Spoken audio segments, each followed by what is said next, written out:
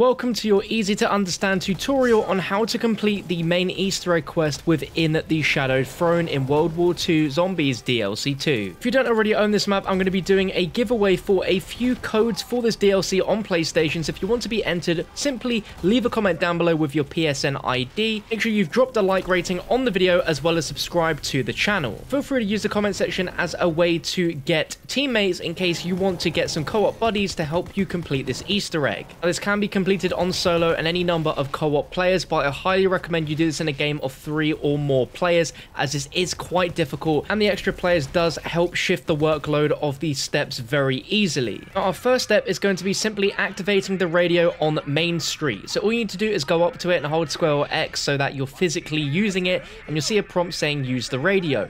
Now you'll also notice that above the radio box there's going to be a model number on top of it. You want to note this down and you want to go and open up the map until you get to the church, and within the church you're going to see a map and you want to locate the district that is marked by a red pin on the map. The model number on the radio changes every game, so it might not be the same as what you're seeing in my game, but in this particular game it was ZX0. In my game the red marker on the map was pinned under an area called Dam Spreewald, so I go and look on the sheet of paper to the left to see Dam Spreewald and look at the series number and scroll down on Dammy Spreewald till I find the model number of our radio, which was ZX. So we can see the band says 87, so I know that my first starting frequency on the left side of the radio is going to be 87. If you recall, our model number is ZX0, so I see ZX is 87, and then on the second box to the right I see there is 0, 1, 2 and 3. Ours is 0, so I look at 0, and the corresponding number next to it is 86.2. So round that up, we have 87 on the left and 86 on the right. So I go back to the radio and I tune the radio on both the left and right frequencies to match those numbers that were left and right. If you've gotten the two frequencies right, you'll see the light under the radio go green, and you should start to hear a voice from someone called Mikhail. And Mikhail will mention that there is going to be a massive airship that you'll want to take down, and in order to draw the ship towards us, we need to let off a flare. So you want to come to the plaza section, and there's going to be this box which you want to shoot or melee the lock of the box to fall off, and then shoot or melee these box of flares, and it will shoot flares into the sky to signal the Russians. Once complete, you're going to hear an audio dialogue from Straub, and the Zeppelin will fly above Main Street from the back of the church and drop anchors across the map. Specifically, there's going to be an anchor that's going to be right in front of you. This is a soul box, so go ahead and start collecting souls by killing zombies nearby, but the first zombie that gets turned into a sizzler by the Zeppelin overhead will turn into a sizzler, and when you kill it by using your melee weapon, it's going to give you the Geist Bolt, and this is one of the 2 parts you need in order to build yourself the Wonder Bus. Now, I'm not going to include a full guide in this video as it's pretty simple. If you don't know how to build the Wonder Bus, then I have a link down below in the description, or the interactive eye in the top right of your video, which you can click open, click that and it'll take you into a new tab where you can learn how to build the Wonder Bus, as we're going to need to obtain it for the next steps of this Easter egg. The main gist of the Easter egg steps from here on out is we're going to be obtaining 3 very special upgraded melee weapons. There isn't any particular order that you need to obtain these in, just as long as you eventually get all 3 of them, as we're going to be putting these into a wall to open a secret door. Starting off with what I think is easily the most easy one to do, and you guys can start this as soon as you get the Wonder Bus, and you want to go into the room where you built the Wonder Bus, and you're going to shoot this cash register sitting on top of the filing cabinets with the Wonder Bus's primary fire, and the drawer is going to open, and if you crouch underneath it, you're going to notice a photograph with numbers written on it, and these are radio frequencies. So you want to run to the radio on Main Street, enter the frequencies given from the cash register drawer. If inputted correctly, there'll be a green light, and you'll start to hear some audio from a mysterious smuggler character. Once you've made contact with him via the radio, you want to make your way to the plaza, and you're going to see this little square panel on the ground right by the BAR wall by, and it's also near one of the entrances to the church. You want to just simply shoot at it, hold square, and the panel will open, and the smuggler will start to speak about the Untoten and how he doesn't have a weapon to defend himself with, and you must now arm the smuggler by activating the hole in the ground to pass him a weapon. Now, as it stands, there isn't any real logic to this. It seems to be complete random, and we assumed it to be a weapon type. Now, a lot of the time, buying the combat shotgun from the museum and giving it to him has been a weapon combination which has worked for a lot of people, but it randomizes every game. Some games I've given him my starting pistol and it's worked. Other times I've given him an MP40, sometimes I've given him a sniper rifle, an LMG. It's all completely random, so just keep messing around and trying different weapons until eventually the smuggler will take the weapon and accept it. You need to be careful here because even if it's not the right weapon, he will still take the weapon from you and simply say, I don't have the right ammunition for this weapon. But whenever you do find the correct weapon to give to him, there'll be an on-screen prompt saying you've armed the smuggler. And at this point, you need to progress 2 full rounds before we can interact with the smuggler again. Now, if you're pretty clued up about the Easter egg steps within this, then you can go ahead and start doing the quests for the other weapons, but we're going to stick with the smuggler for now. So once we've progressed 2 full rounds, you want to go to the front of the theater and you simply want to hold X or melee this square panel on the ground. It'll be another gas station circle and it's going to reveal another small hole where the smuggler will speak to you again. This time, rather than giving him a weapon, you'll have to drop jolts into the hole in the ground, and you have to keep dropping money until the smuggler is satisfied with the amount that you've paid him. This step can take quite a while, and even on solo it's actually quite dangerous to do this without going down, so just be careful. And once you complete this, there'll be an on-screen prompt saying you've paid the smuggler, and it will mention about knocking 3 times at his apartment, and all you need to do is go back to the area where the Wonder Bus was first crafted, and there's going to be a door. Now you're going to need to have a melee weapon of some sort, even if it's the shovel that you picked up from the spawn room. Not picking up any melee weapon won't work. It has to be some sort of melee weapon, and you simply want to melee the door 3 times. It should fall down, a whistling should be there to surprise you, and within there you'll see the body of the smuggler and a gold baseball bat. This is one of the super weapons which we need, so you want to just hold square to pick that thing up. Run all the way to the church, and in the wall grate you can now insert this weapon, and that'll be 1 of 3 done. The second weapon we're going to obtain is going to be the Dancer's Dagger, and to start this off you want to make your way into the bedroom, which contains a sleeping woman on a bed, and beside her bed up on this wall is going to be a painting. You simply want to look at it and hold square, and that will activate the painting that will be located above the dresser, and you'll have picked that up. You want to make your way to the theater. If you make your way through towards the back, you're going to notice a projector. You want to interact with it, and it's going to place the painting down in front of the projector, and above on the balcony is going to be a second film reel that you want to shoot down. It's going to fall down onto this sort of like pile of wood. You just want to pick that up, place that onto the film reel. The projector is going to project a mini map overview of the shadowed throne onto the actual theater screen, and this is a representation of different soul boxes. I've gone ahead and helpfully labeled where every single location is that may pop up green. It will be a little green dot, but essentially the top of the map is the church, and you just want to make your way through that towards the bottom. And what this is it's locating a bunch of soul boxes which are small toy dolls. Clown dolls to be precise, and these are going to be soul boxes, but rather than filling up with kills for there to be some sort of unlockable, it doesn't quite work like that. So in all, you're going to have 4 locations where there's going to be different dolls around the map collecting souls, and it's your job to count how many souls each doll collects in the sequence. So in our game, the first location we had was behind the projector screen in the theater, so it's in this corner here, and it took 4 souls before the soul box was completed. Our next location on the mini-map took us to the puddle by the melee wall, which is literally just outside from the first location, and this took 8 souls in order for it to complete. And you'll know it's completed because there won't be any more electricity coming from the zombies, and you'll hear a sort of like discharging noise as well. The next location was the chandelier in the museum, so as soon as we enter the museum there's going to be a load of chandeliers, and there was a doll sitting on one of those. That collected 4 souls in our game before it was done. And then finally our last location was on the double tap machine, which is in the plaza, and that took a total of 5 zombie souls before it was done, and the cycle would literally just repeat itself. With that knowledge, the first sequence, the first doll collected 4 souls, the second collected 8, the third collected 4, and the fourth collected 5. So that gives us a code of 4845. And whatever amount of zombie souls you have in your 4 dolls correlates to the code that you're going to have to input into the safe in order to open it. This is your safe combination, and that's the order in which you completed the clown doll kills in that order.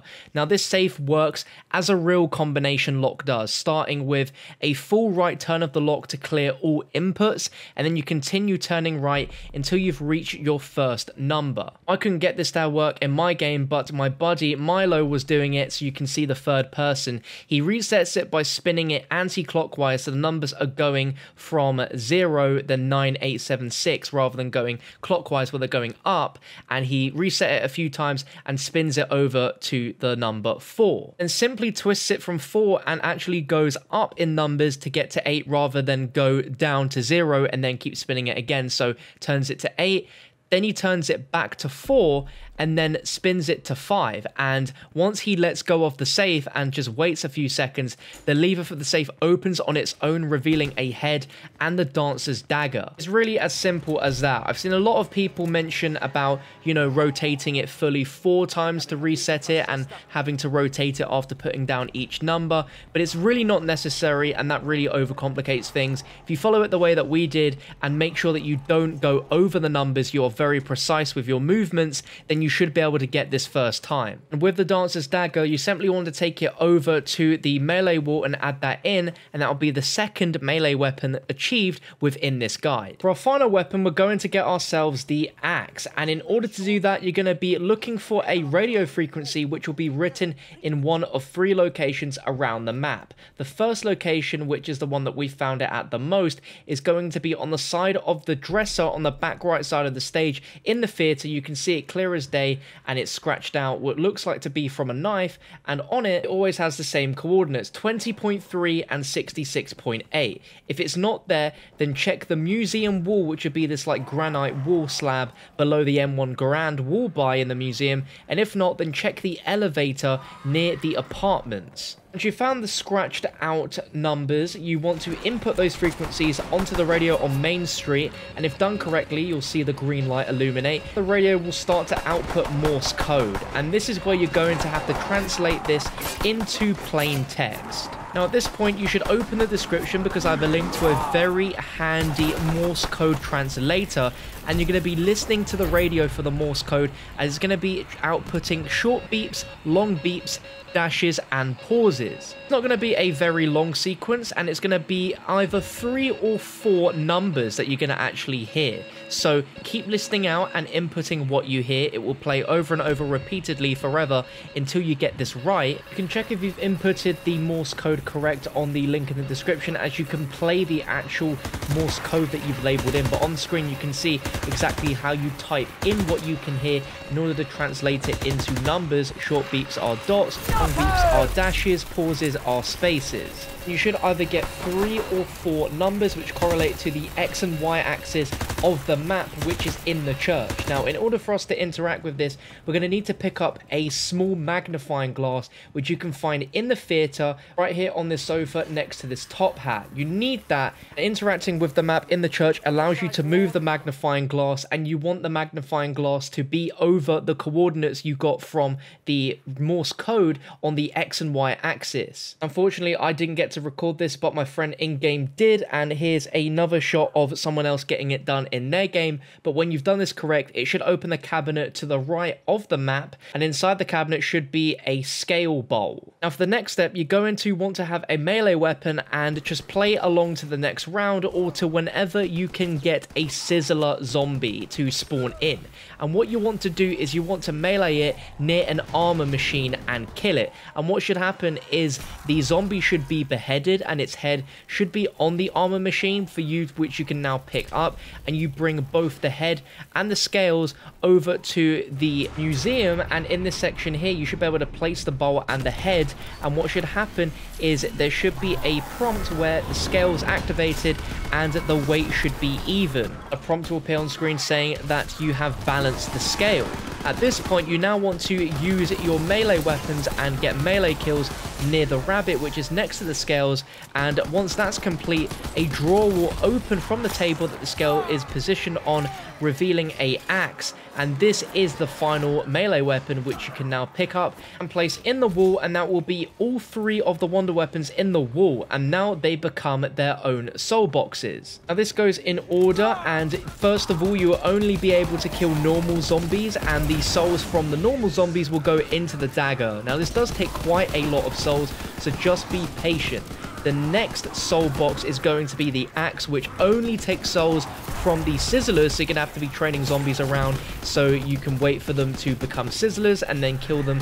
And then once that's finally completed, the last soul box requires pests, so wait for a pest round, or if you have a lot of pests in your round at this point, then make sure you're killing them by the wall, as that will fill up the back, and that will open up the secret door behind us, which will lead to a really exciting area. And this is called the hidden courtyard, but this is of course not complete without some secrets and puzzles, and we're going to be going through a series of puzzles involving statues. The aim of this is to get all of these statues to face the massive Barbarossa statue in the middle of the courtyard. On each side of the wall there are going to be 4 statues all facing different directions. Now what the aim of this is that there's going to be several walls with sets of 4 statues, and the aim of them is to have them all pointing south, which is facing us, where we can see the actual statue's faces facing towards Barbarossa's statue. The way you work this out is actually quite simple, but it may require a little bit of trial and error before you work out a pattern and a formula.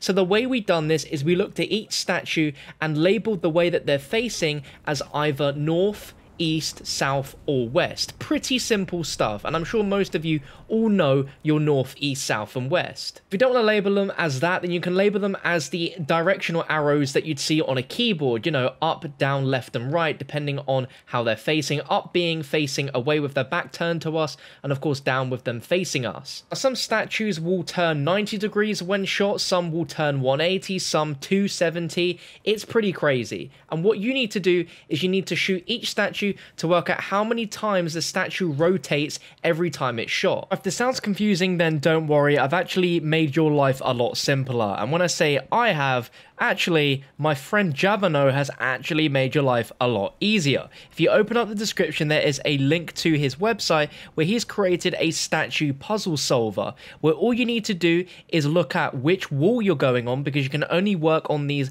one wall at a time. So when you first enter the courtyard, the first wall that you can interact and change with, simply click on the wall and then click on the statue positions that you see. If the far left one is pointing north, then obviously have your arrow pointing upwards. If it's facing towards us, and have your arrow pointing down. If it's facing east, then have it pointing right, and if it's west, then left. But if you input all of the statue positions for the correct wall and click the solve button, it should give you a solution which will tell you how many times you have to shoot, and in the correct specific order, as well as shooting some statues will obviously affect the position of other statues, and hopefully this website should be able to give you the guaranteed solution so you can do this extremely quickly. The website is being updated quite regularly, so the layout and the way that you input this may change from the time you're watching this video, but if anything, it should be a lot simpler. End up having the statues all facing you perfectly, and when this happens, you will have a raven statue spawn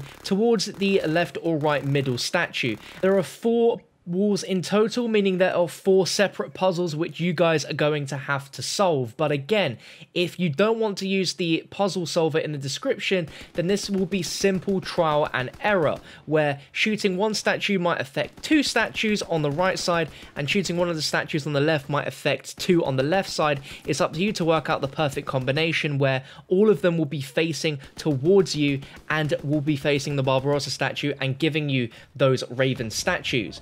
Once you've gotten all 4 of them, walk up to the Barbarossa statue and place them down. What's going to happen is you're going to see the raven statues appear and then suddenly disappear with a bolt of electricity, and they're going to be scattered across the ground. I don't know the logic behind this, but follow exactly what my friend Milo is doing here, where he's picking up these raven statues and placing them in specific positions at the base of the Barbarossa statue. The logic to these placements is something which I don't understand, but if you watch this, you'll get this every single time 100% correct, and if done correctly, you'll see an on-screen prompt which will say collected the ravens, and you can now obtain the blade of the Barbarossa sword at the base of the statue.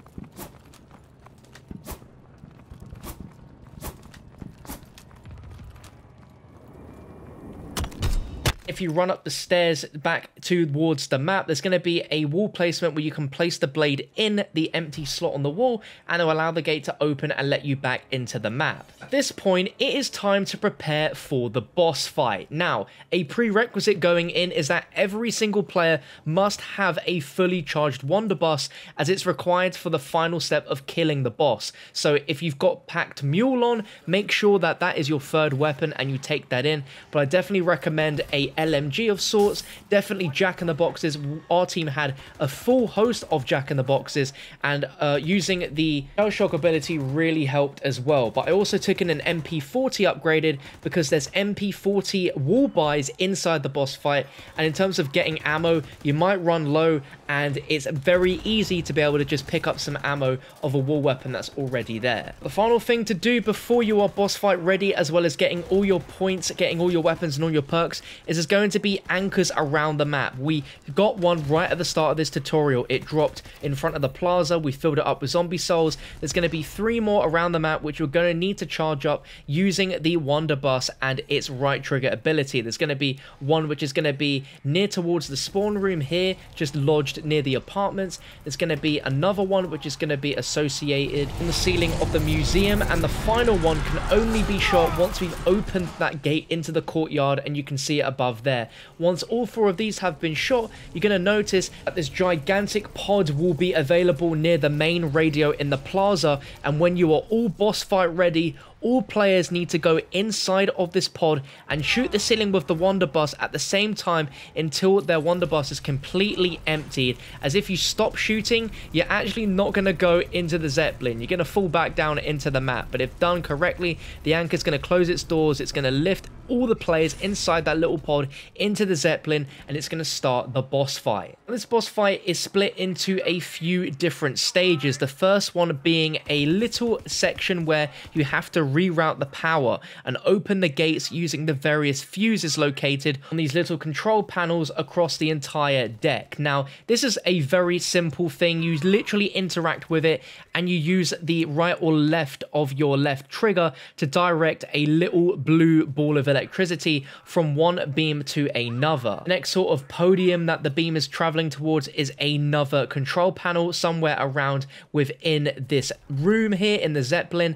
but you must be careful because there are zombies spawning. It is going to be like a normal zombie round, but there is just a ton of zombies. I didn't film myself rerouting the power on every single panel, but it is pretty self-explanatory. You are going to want to make sure that you have covered the circuit. It splits into 2, one going upwards and one going downwards, and eventually the power is going to lead towards this control room where Dr. Straub is located in, and the huge twist is that Dr. Straub actually gets overrun by zombies and killed in the process, and you'll see an on-screen prompt saying defeated Straub. At this point, you want to head back towards the anchor which we arrived in, and this is where the boss is going to appear.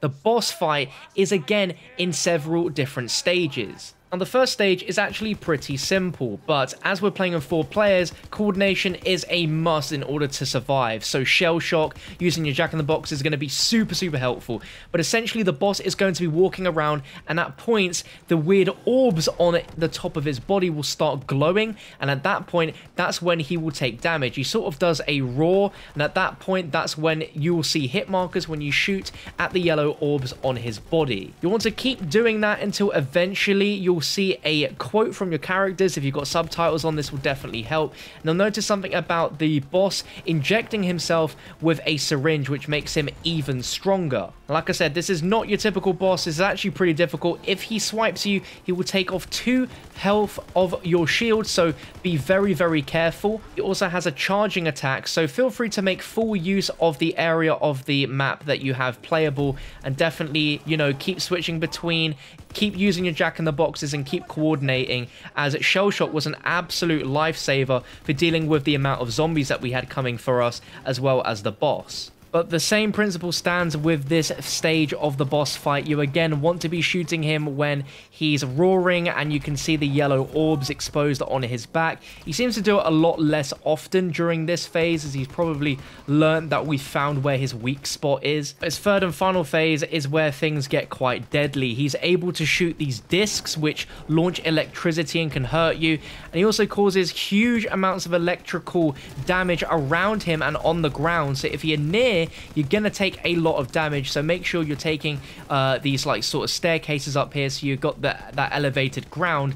But essentially when he's using and exerting all of his electrical energy, that's when you want to be using the new wonder weapon and lasering him. It's the only weapon that is going to deal any damage to him at this stage in the boss fight. Normal guns just don't work at this rate. You have to be using the brand new wonder weapon on this guy when he's exerting his electricity and at any chance you get, really, because if you see hit markers, that means you are damaging him. There'll be a load of energy surrounding him when you're shooting him with your wonder weapon, and that's when you know you're inflicting a ton of damage, and you simply just want to repeat this with the wonder weapon until he eventually dies. Once he's died, you want to make your way to the pod which you originally came into the Zeppelin in, all players in, and the door will shut and bring you straight back down to the map where everything went crazy. And from here, this is where you'll spawn back in and you'll be given the Easter egg ending cutscene, and once that has finished, you'll get yourself the achievement Dad Jaeger down and you will have completed the Easter egg inside of the Shadowed Throne.